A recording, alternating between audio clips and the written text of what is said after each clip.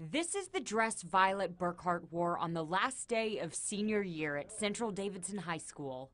She picked this dress because she wanted the day to be special. I thought my last day was going to be great and exciting, but they just pretty much ruined it for me. With 2 hours left in the day, Violet says teachers pulled her aside and told her the dress was half an inch too short. Then she says they called her mom, Amy, and said she had to go home and change. I literally look back at the clock and I'm thinking, it's 1 o'clock. It is 1 o'clock in the afternoon on her last day of her senior year.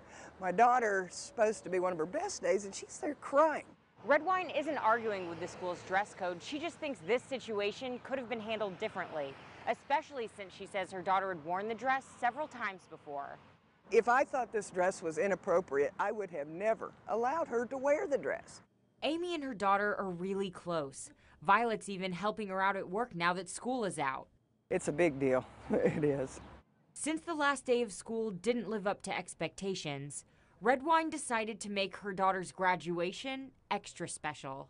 If her dress is too short, my dress is too short. And I'm going to wear it in front of everybody and be proud, just like she should have been able to on her last day. I think it's going to make me proud. I really do. In Lexington, Stephanie Ondo, Fox 8 News.